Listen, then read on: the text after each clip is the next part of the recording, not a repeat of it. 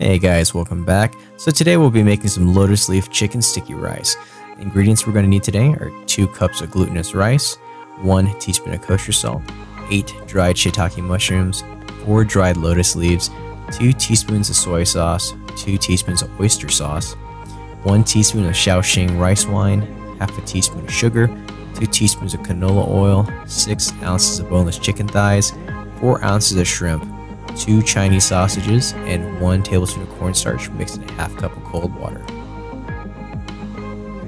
So we're going to start off by briefly washing our rice and then adding a half teaspoon of salt. Then we'll cover the rice with enough cold water to cover the rice by half an inch. And then we'll let everything soak for about 2 hours.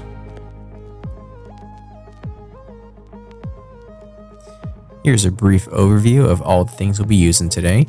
As you can see here, here's our Chinese sausage, our dried lotus leaves, our shiitake mushrooms soaking in hot water, soy sauce, Shaoxing rice wine, oyster sauce, cornstarch, kosher salt, and sugar. So now we'll take our dried lotus leaves and we'll cut them in half down the middle, essentially making 8 quarter circles.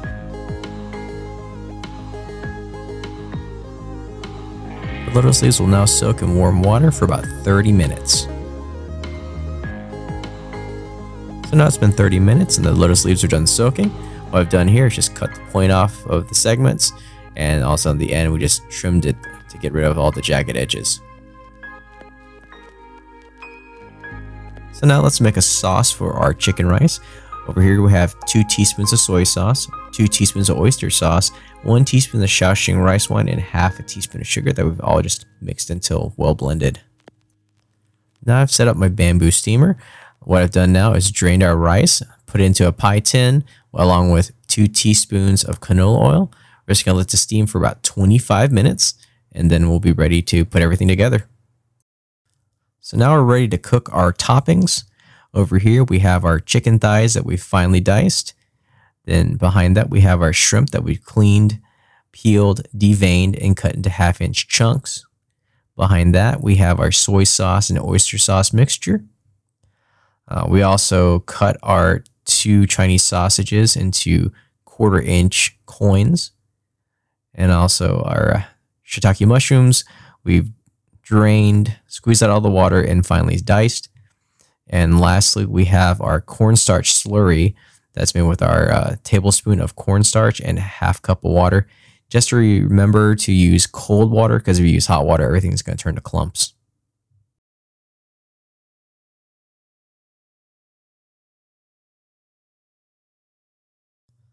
Now it's time to stir fry everything.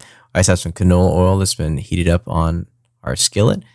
First, we're starting off with our chicken. We'll stir fry that for about 2 minutes. Then we'll add our shrimp, stir fry that for about 1 minute. Then after that, we'll add our Chinese sausage and shiitake mushrooms, stir fry that for about another 2 minutes. Then we'll add our soy sauce, oyster sauce mixture. That'll go on for about 1 minute. And then finally, we'll add the cornstarch slurry and we'll just stir fry that just until the sauce gets nice and thick. And then we'll take it off heat and put it into a bowl.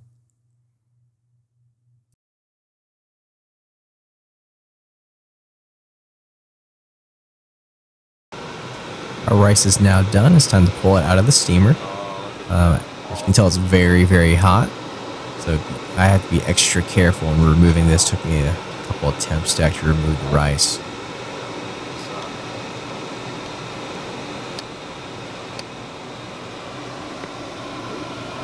Yeah, I don't want that to go bad.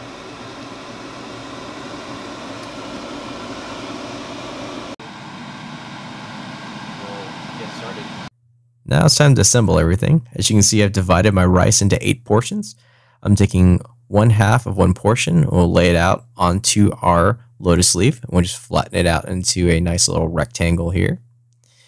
After that, we will give our toppings a nice little mix. And we'll put a large spoonful of our topping on top of the rice.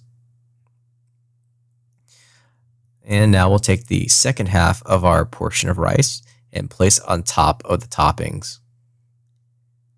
Now it's time to fold up our lotus leaf.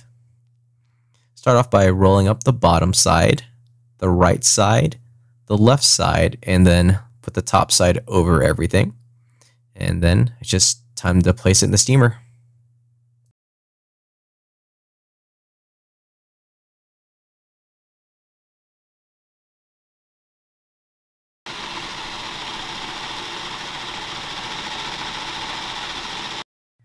It is now time to put the lid on our steamer. We'll let this cook for about 15 minutes.